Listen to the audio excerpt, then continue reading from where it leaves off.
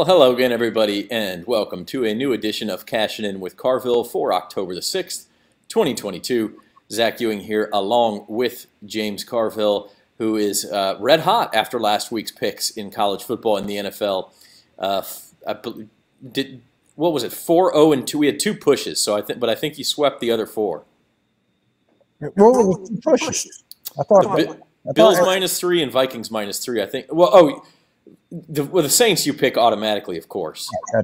Yeah, but there was the one. So you had 5 wins and just the one push on the Bills. Yeah, 5-0-1. We will take that ratio every week. We'll take a couple worse than that every week and go 3-2 and be happy. Yeah. What's the break-even number, like 54.3 or something? Yeah, it's like right between 53 and 54%. It's right between 53 and 54. That's where you break. Yeah. So, a lot of places you can get deals on the big, to compete with it. Yeah, I mean, if you can beat the VIG, you're doing A-okay. Yeah, we got to shoot at. Yeah, and by the way, it was also a very good weekend for LSU, coming back, avoiding an upset at Auburn. Ooh, I was not for the coaches in the country to win that game. And everything I hear is they're starting to look sharp. I mean, but you want to really fall behind Mississippi State 13-0. You find down 17-0 Auburn on the road. I mean, you can't pull that shit. What do we got? And they certainly can't pull it Saturday against Tennessee.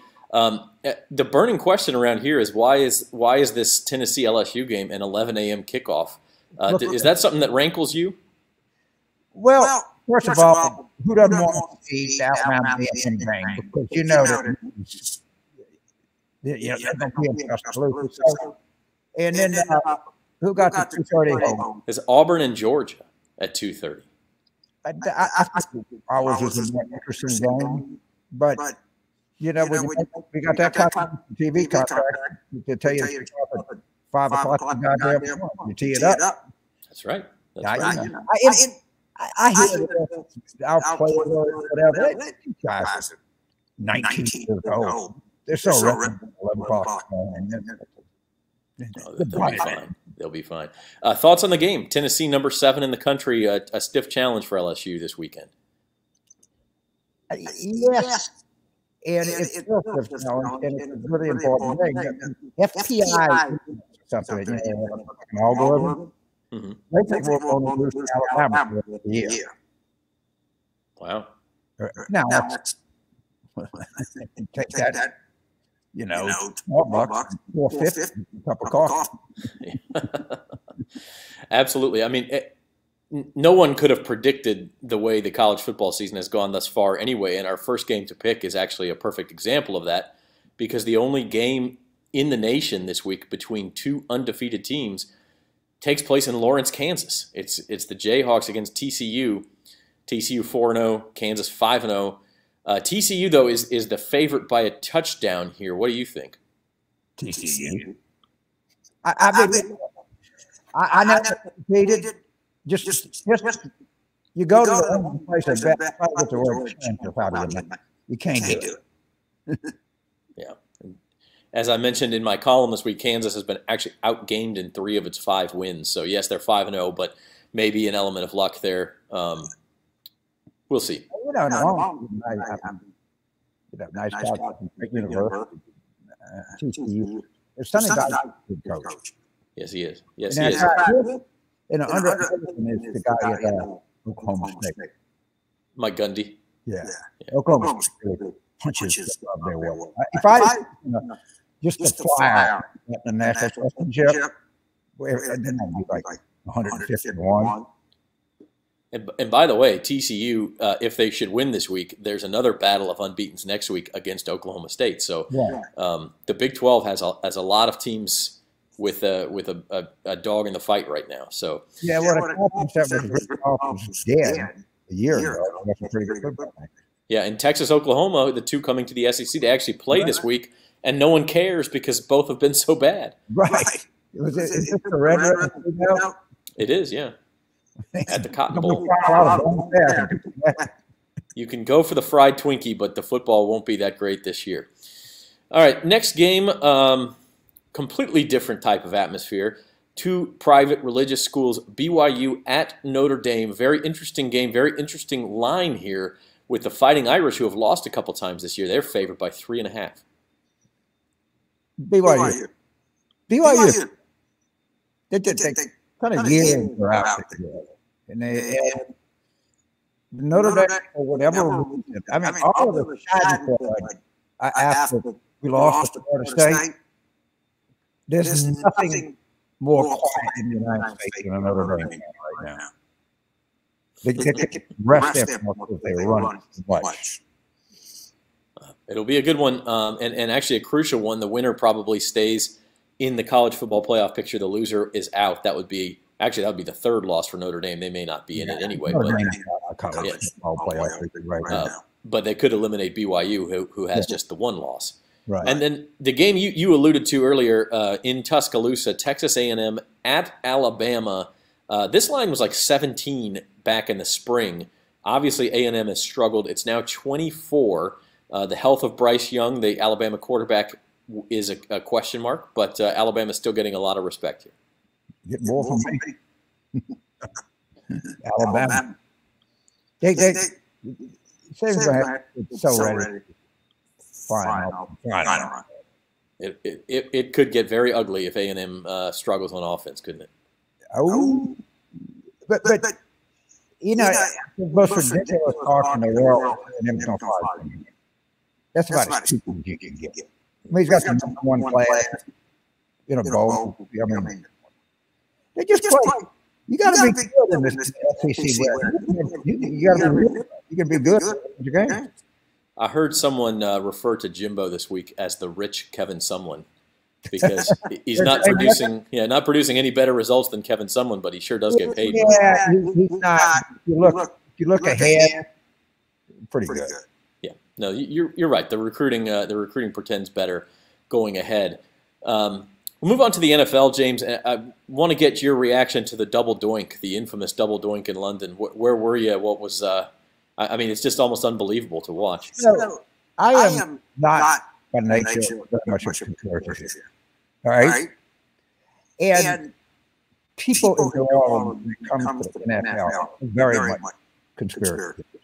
Yes, they are. And I have said, come on, don't do that. Now, I'm less. There's Tim Carr. That call was so bad. The one on 100, like we were talking about. The illegal hands to the face, yeah. That's the one. He wasn't even in position to see it. That never touched his face, only touched his shoulder pad. Right. The type of thing I said on our show on Monday, why isn't that reviewable? If you can review 12 men on the field, if he didn't touch his face, it can't be illegal hands to the face. But every NFL rule score should have one goal. How do you use the best way to turn the most fair outcome? And somebody, you can't tell me if you don't have an official in the booth and saw that and calls that. You boys need to have a look at that. How hard? Yeah. And it's ridiculous to lose a game over something this obvious. And it happens to us all the time. I mean, that's all game. I'll never do that. Pretty bad. So the Saints get the Seahawks this week.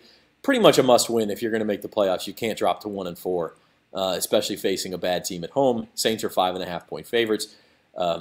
As we do every week, James automatically takes the Saints and LSU. So we'll get to our other games. First one out in LA, Cowboys at Rams. Interesting here because the Cowboys have looked pretty good under Cooper Rush. They're getting 4.5 out in Hollywood. That's not enough. Not enough. We'll take the Rams, all right? Moving on, the NFL's only unbeaten team, another surprise, it's the Philadelphia Eagles. But they have a tough one. They go cross-country to Arizona. It is the Eagles -5. The Eagles are a lot of I take the Eagles. All right, another favorite. And then finally, on Sunday Night Football, battle for the AFC North lead. The Ravens, who have played some insane games already this year against the Bills and the Dolphins, They now get the Bengals. They're at home as 3-point favorites. You know, I hate to take anything against Joe Burrow, Joe Ravens. I want to take the Ravens. We will take the Ravens. All right. So they're minus 3. Say that again. I'll take the Ravens. Okay, we're taking the Ravens. So 3 favorites in the NFL, and hoping to stay hot, James. Any other picks rattling around in your head? No, I don't. This is going to be official, but I'm here. I mean, that team. It's that third-time college athlete in January. They're 15 quarterback play. They have 2 freshmen starting on offensive line, and the schedule turned out to be really good for us. We played that game, we win it. All right. Then we had some chance for the kids to get confidence, mistake, and they're pretty good. Don't get I'm 13. You know, Auburn is good on the road. They're going to gel 1 week. I think they're gelling. Yeah, I think they're going to have a good game. I really do. I don't want to keep it official, but I got some confidence. You got some good feelings. And by the way, no matter what happens, I think this week and the rest of the season, the future sure looks bright there. Can you imagine? You know, we got maybe one of the 3 best in the United States. And you can be a really good coach, and you have a really good team, and you struggle and see West Texas in Oklahoma knocks us down for very long. Right. Obviously, Texas might be the most underperforming football program, you know, in the last 10 years. But they'll get it going. I mean, sooner or later. Yeah, I know. Just every year it's going to be it. Yep.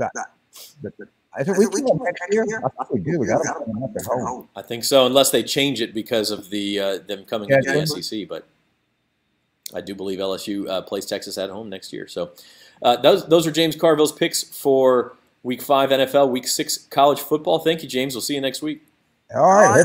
You know, what we're going to replicate last week. We'll count on that. Remember. No, but we could stay a little hot. Yeah, be judicious. I not going to save you from poverty. All right. Thank you, James.